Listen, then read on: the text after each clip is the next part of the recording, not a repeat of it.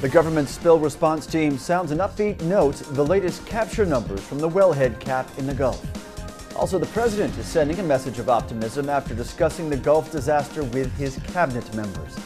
And the outgoing UN climate chief sees a long road ahead before an international treaty adopts the needed carbon cuts. From the Energy News Center in Washington, D.C., this is the Energy Report with Susan McGinnis. And good afternoon, I'm Tyler Suiters in for Susan McGinnis. Thanks for joining us for this Monday edition of the Energy Report.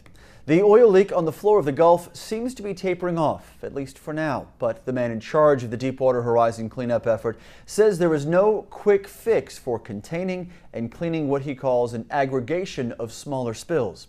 Coast Guard Admiral Thad Allen says the cap on the wellhead in the Gulf is keeping up to 462,000 gallons of oil each day from leaking into the Gulf waters. That total is almost twice as much as Friday's estimate. Those 462,000 gallons could be anywhere from 37% to 77% of the daily output from that leak. Allen also says the nature of the spill and the cleanup operations have shifted in the past couple of weeks, with about 1,500 local fishing vessels and workboats joining the Coast Guard skimming operations. And we're dealing with basically four areas of operations. One is the subsea area where we're trying to do with containment on the well. The second is trying to deal with the oil that's on the surface above the well, where it comes up in large quantities and can be dealt with effectively through mechanical skimming and in-situ burning. We all know about the recovery on shore, but the emphasis over the last couple of weeks has shifted to the area between the shoreline and out about 50 miles. Because what's happened over the last several weeks, this spill has disaggregated itself. We're no longer dealing with a large monolithic spill. We're dealing with an aggregation of hundreds or thousands of patches of oil that are going a lot of different directions. And we've had to adapt, and we need to adapt to be able to meet that threat. Admiral Allen also elaborated on his statement yesterday that the cleanup would last into the fall. He now says the oil on the surface can be cleaned up within months. However, he acknowledges that it could take years to get all of that oil out of marshlands as well as other local habitats.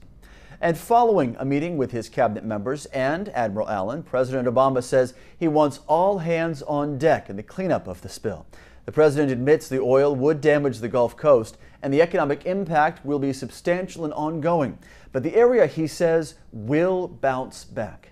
The one thing I'm absolutely confident about is that, as we have before, we will get through this crisis.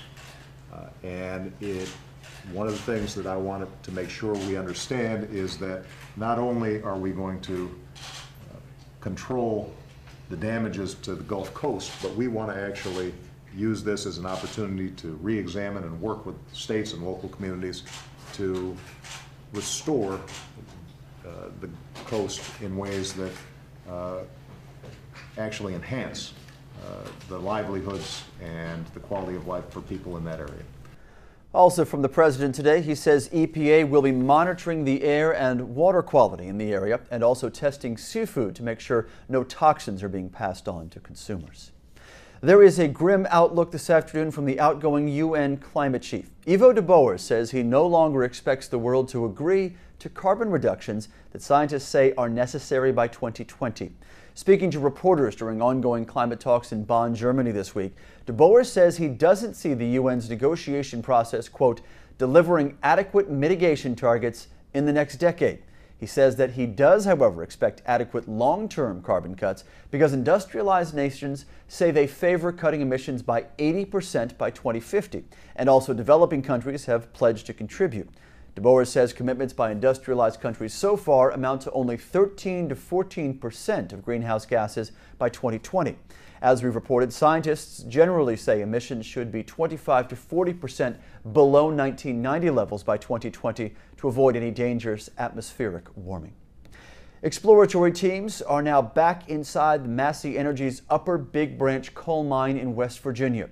Investigators there are looking for clues as to what caused the deadly blast that killed 29 workers back in April. But the investigation will have to wait until the exploratory teams work their way through the mine and deem it safe. MSHA says the teams are finding normal gas readings and have examined 3 sets of seals in the mine. It had been entered just twice since rescuers last removed the final bodies following the explosion. 2 4-member teams of state, federal, and Massey workers made a pair of trips on Wednesday of last week, but they all had to evacuate the mine because of high methane levels at the time.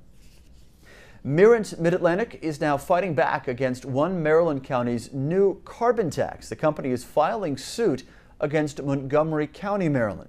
The recently passed law charges $5 per ton of CO2 for companies that emit more than 1 million tons in that county. Right now, Mirant is the only company to which that law applies. Its coal-burning power plant emits roughly 3 million tons of carbon annually, and one Montgomery County Council member says that total accounts for 25% of the entire county's CO2 emissions. Mirant argues that the carbon tax is unconstitutional. It now wants an injunction to stop it. Also, carbon emissions in the state are already regulated. That's because Maryland is one of the 10 northeastern states that cap carbon emissions under the RGGI system. This afternoon, AREVA and Siemens now say the new reactor they are building in Finland will be ready to begin startup in late 2012. You're looking at pictures of the construction process of the OL3 reactor taken last year in Finland. The companies say they'll be ready to load fuel at the Generation 3+ reactor by the end of 2012. With testing required to lead up to operation, that means the unit will actually start generating electricity, at least on this schedule, in 2013. OL3 will be the first new nuclear reactor to come online in Western Europe in more than 15 years. When the work here started back in 2004, OL3 was supposed to start up in 2009, but a series of problems has caused delay there. Well, we'll take a look at some of the events scheduled around the Washington, D.C. area for Tuesday. First of all, 8 a.m. Eastern, Deloitte is holding a two-day energy conference. The discussions will involve energy and climate issues that will run all day at the Gaylord National Resort at National Harbor.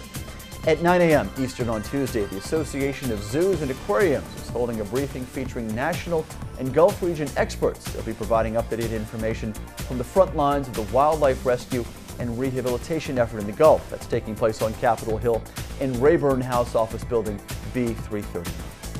And finally, at 10 a.m. Eastern, the Senate Judiciary Committee is holding a hearing examining whether recent court decisions and liability caps encouraged irresponsible behavior from the oil industry.